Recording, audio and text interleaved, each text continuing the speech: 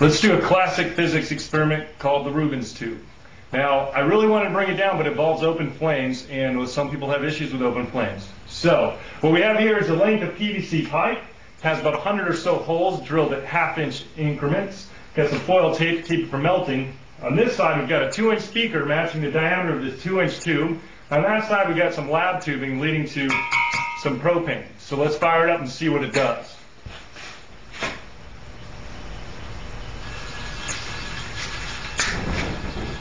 Alright, as you can see, we got some nice standing planes, a little bit of oscillation from the vibrations in the hose.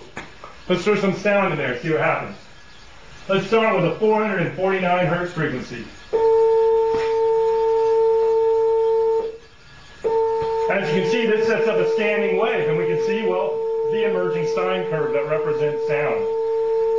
What happens here is we're having the sound compressing here and not compressing here. The lower pressure here allows more gas to escape into the atmosphere, shaping the sound curve. Now, if we change the frequency,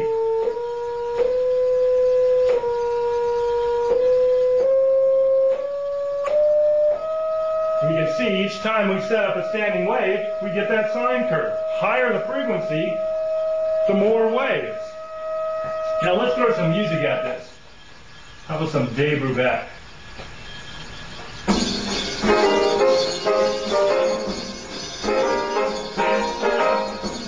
Now we have real life sound visualization with fire.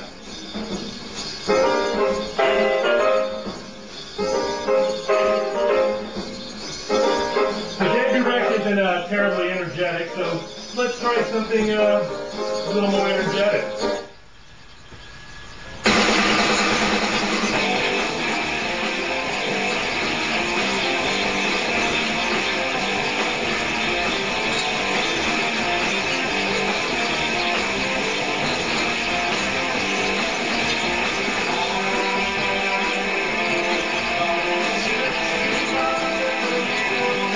Now that's some good physics. I'm going to turn off the gas and have some fun.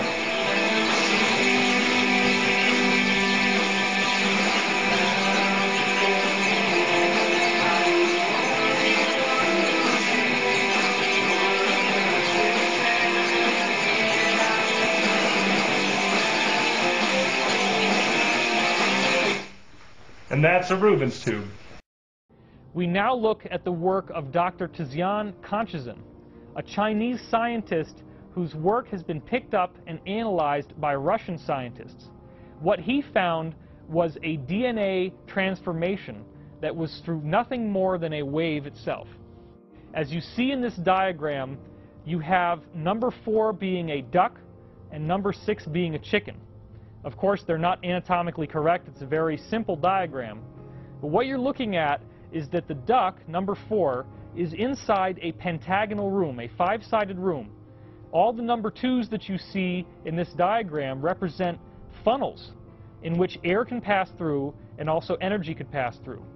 Then, after the funnels, you see those orange lines which actually represent copper pipes that go from the funnel to the other room where the pregnant chicken is being held. Now, the pregnant chicken is very important because there's eggs that are developing inside the chicken's womb. What you see with number 3 is a microwave generator. Now, this was not a lethal dose of microwaves. He didn't kill the duck, but he did excite the duck's DNA with microwave energy. Now, what happened was really phenomenal because as the duck's DNA was being excited, those energy patterns went over into the room with the chicken. Now, let's look briefly at this image of a duck. You can see that the duck has a long beak, it has a long neck, it has large internal organs, and if you look down at the feet, you can clearly see that there's webbing between the toes. When we look at this picture of a chicken, you can see the chicken's beak is much shorter, you can see there's no webbing between the toes, and in fact the length of the neck is much shorter. Now, it was a synchronicity. It just so happened that I was looking for these pictures online, and when I found this picture of the chicken, it happened to be a chicken who was raising ducks. Now, of course, when the eggs hatched, they didn't look exactly like ducks. But what they did look like was really phenomenal. As you see in the next picture, There's webbing on the feet, and in fact they were called duck hens. The webbing grew on feet of eggs that were laid from a chicken. Chicken feet don't have webbing. Chicken feet are supposed to have naked toes. And as you look in this next image, you can clearly see that the head of the duck hen looks more like a duck than it does like a chicken. In fact, we have some very specific statistics we can look at here in which 500 eggs were zapped through the chicken. Of those 500 chicken eggs that were zapped, 480 of them actually hatched. 80% of the eggs that hatched had a flat duck-shaped head as they developed. 90% had a shift in the position of the eyes where the eye actually moved back on the skull to the position it normally would be on the head of a duck. And 25% of them actually had webbing that grew between the toes. This is phenomenal because what it shows is that the genetic material of the chicken was spontaneously rewritten inside the womb so that when those eggs laid, they became half duck, half chicken creatures. That completely bypasses traditional Darwinian models of evolution. So you see how it is totally possible to explain evolution that has occurred on the Earth as being existing more primitive species that are energetically rewritten into more complex forms of life later on. Well, we can also look to the work of Dr. Peter Garriev, who took this even a step further. And what he did is to take eggs that had been laid by a frog and then zap them with a laser light that had gone through eggs laid from a salamander. Now, a salamander is considered a more primitive form of life than a frog. One of the unique qualities of a salamander is that you can cut off one of his limbs and the limb will actually regrow. The salamander has the power of regeneration, whereas the frog does not. So in this sense, you could almost say that it dialed the DNA backwards in evolution a bit. Because what happened when you redirect laser light through a salamander's embryos into a frog egg is that the frog egg has a complete metamorphosis, and what comes out is a fully healthy salamander, not a frog. Now, this is a scientific revolution in the making because it suggests that you can have a complete transformation from one species to another within one generation. Your parent could be one creature, you lay the egg develops into a completely different creature, and the only thing that you need to make that transition possible is the actual wave information that rewrites the DNA. It's almost as if DNA is like a jigsaw puzzle that has more than one solution. And this really changes how we see life and how we see evolution. It could very well be the engine of evolution. For if, again, you look back to the fossil record, as I said before, Dr. James Rope and Dr. David Sepkoski, two paleontologists from the University of Chicago, analyzed marine fossils, over 3,600 different genres of life that emerged in the various layers of fossils from the ocean. What they found over and over again was that there was a 26 million year cycle in the way that life was evolving in the Earth.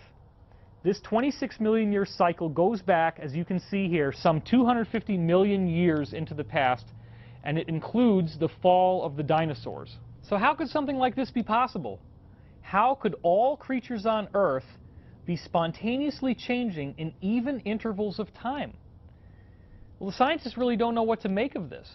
And it got even stranger when there was yet another cycle that was discovered by doctors Robert Mueller and Robert Rode, which in this case is 62 million years long, as you can see in this diagram. And this cycle goes all the way back to the original single-celled organisms found in our fossil record 542 million years ago.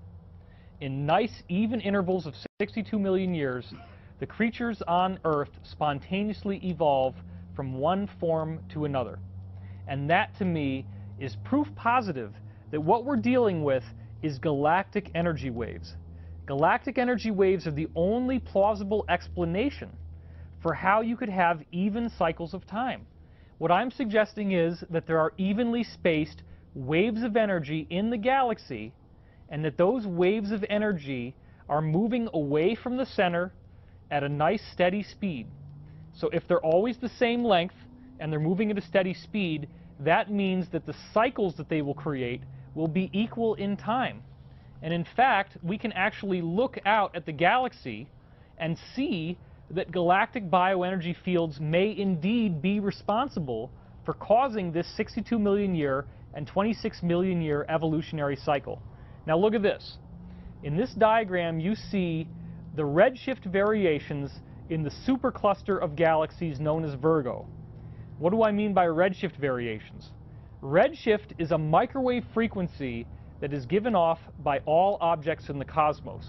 Most scientists interpret redshift as being indicative of how far away something is.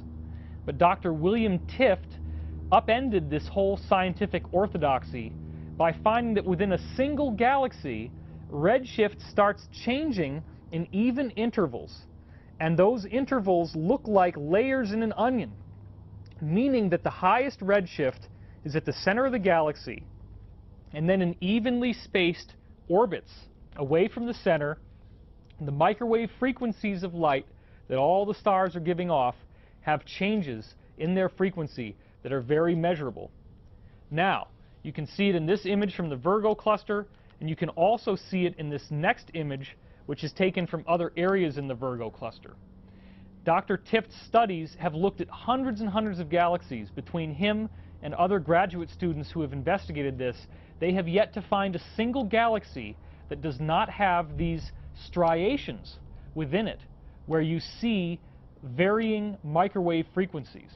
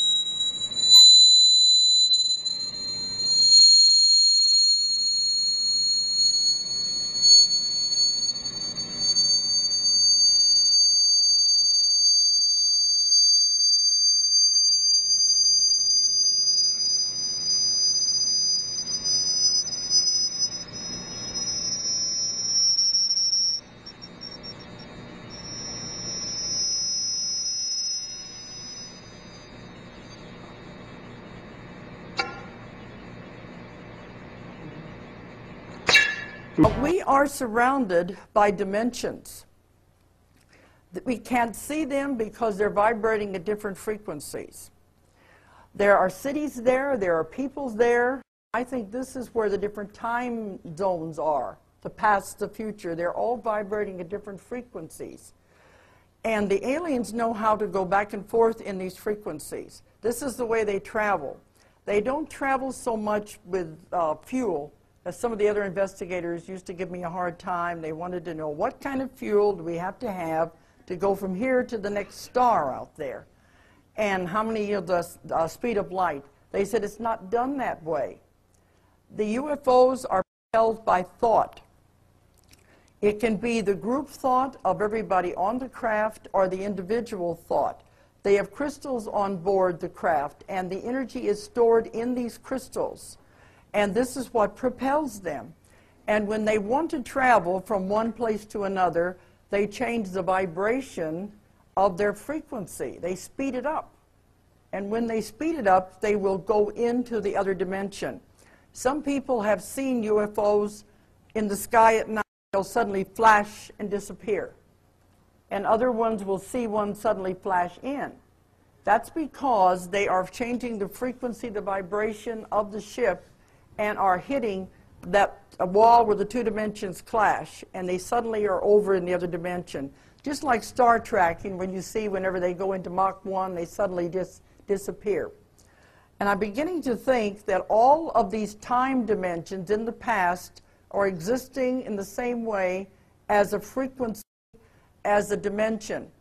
And when we were talking to Nostradamus, we were able to tune in on that frequency and communicate like having a telephone.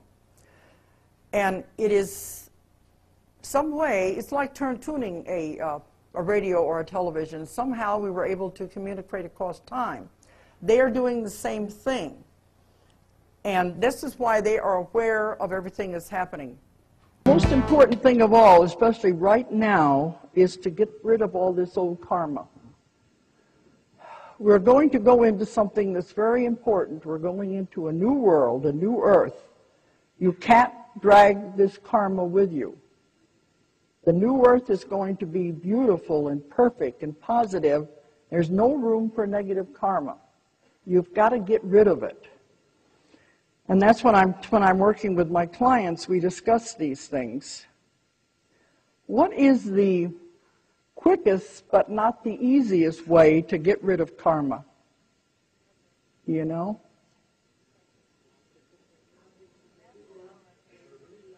Some people say, do it back to them. That doesn't do anything but keep perpetuating.